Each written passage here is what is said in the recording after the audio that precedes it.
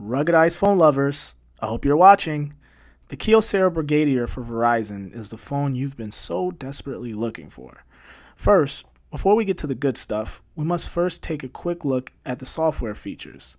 What you get here is the usual Verizon Droid machine-like custom UI painted on top of Android KitKat 4.42. The main functions of the phone remain consistent with every other Android device. Swipe down, you get notifications, use two-finger swipe down, and you get quick settings, and so forth. As far as pre-installed apps is concerned, you can expect a slew of Verizon branded apps. Other than that, there's nothing really special on the software front. But now, let's jump into the really cool stuff. The stuff that really matters here.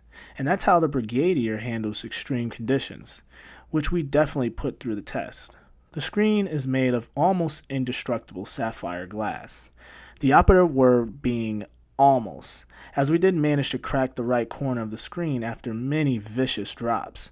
Besides that, the screen is impervious to simple scratches from rough and sharp materials such as pocket change, cloth, rocks, and yes, even a knife.